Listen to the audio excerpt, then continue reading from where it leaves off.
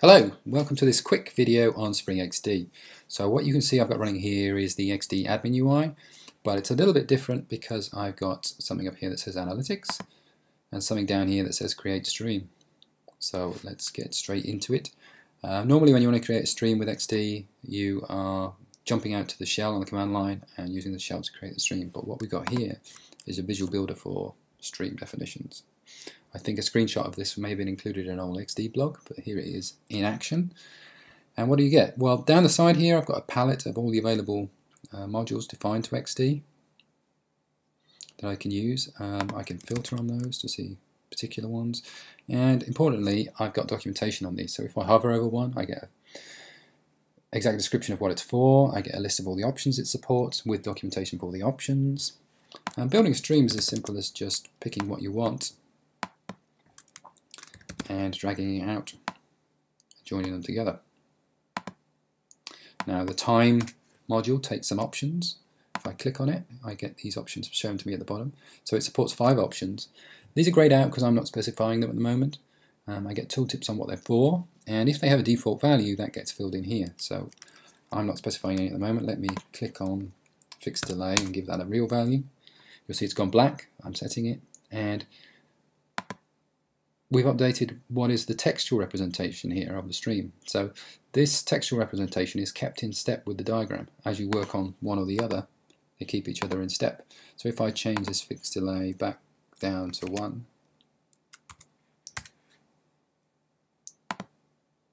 you'll see that when I open the properties for the time module in the diagram, it's back to 1.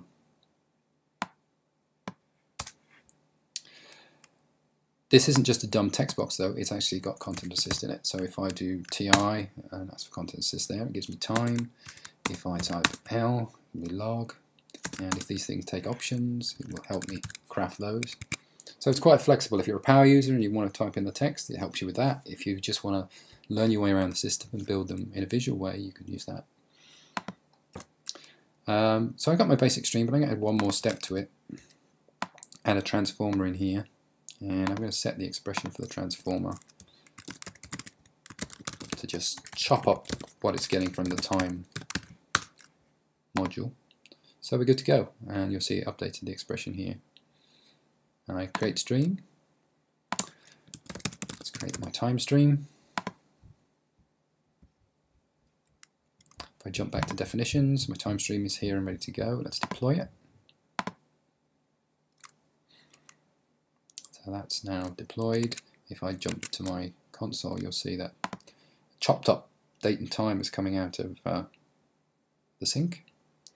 And if I click this little guy here, I get the same visual representation. I can't edit the diagram here, but it's augmented with some annotations, and these are throughput numbers. So this is the number of messages coming out of the time module, this is the number of messages going into the transform module, and so on. Now we know that time is producing an event every second, so these guys are going to settle down to around 1 eventually.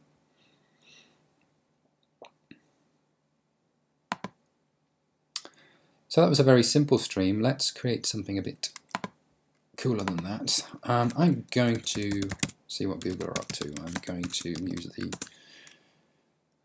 Twitter stream, Twitter search API. And I'm going to query for tweets concerning Google. Send that to a log. You see, knew I'd made a mistake and I got that red underline. Create stream. You'll see I gave the stream a name down here, so it pre-filled it up here for me. So I just have to click create. That one should be good to go. Yeah, and I'm going to tap into that. Add a counter to it.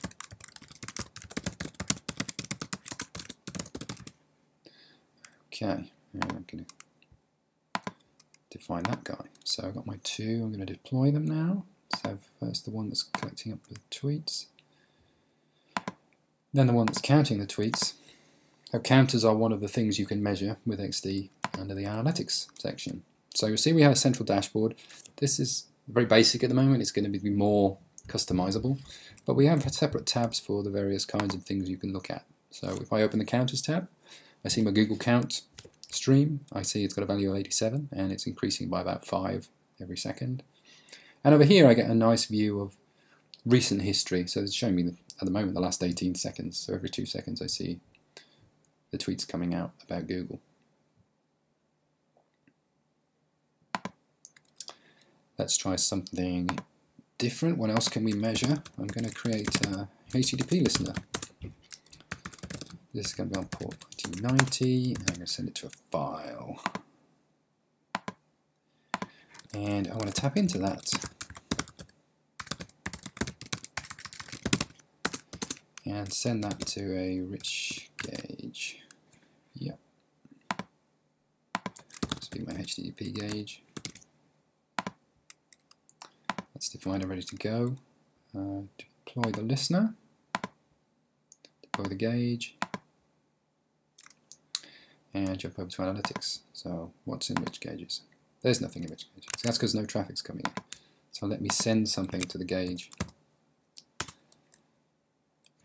So we send a value, it's appeared. It's only got one value, it's got no context of what is a max and a min here. We send a lower value, you'll see it's turned into a proper gauge. And as I send it more information, it's going to move around. And you can see that there are better ways to send data in than me sending curl requests, and that gauge will represent a live representation of whatever the value is currently set to. So those are gauges, and these views, if you have a number of gauges, they'll be stacked on top of each other and paged if there's too many of them. But it gives you a visual representation of what's going on. And let's try one more thing. Let's do some Twitter stuff. So let's attach to the Twitter stream using a tweets stream. Yeah. Let's look at what language people are tweeting in.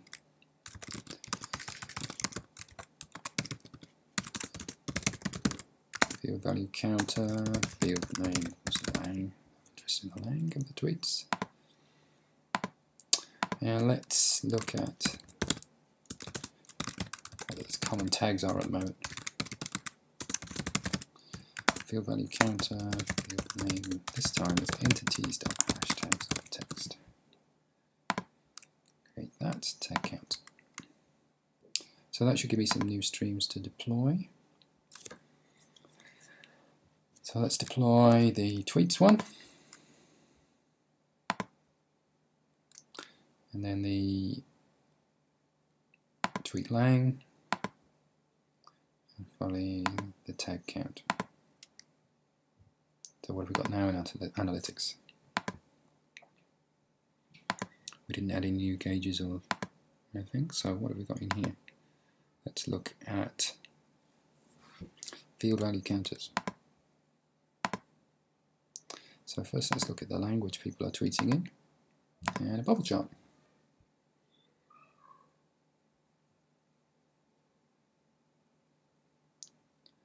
Not very exciting bubble chart at the moment.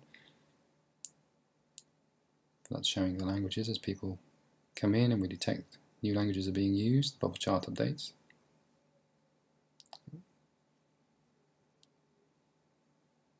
Two more.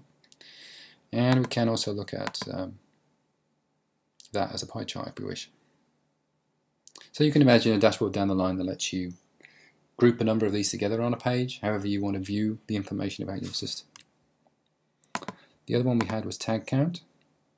So that's showing me common tags, and again I can see that as a pie chart or a bubble chart.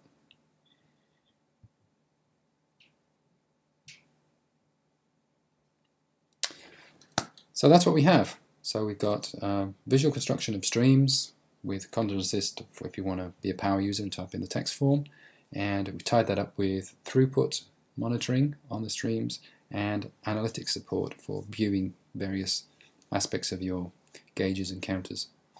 Thank you for watching.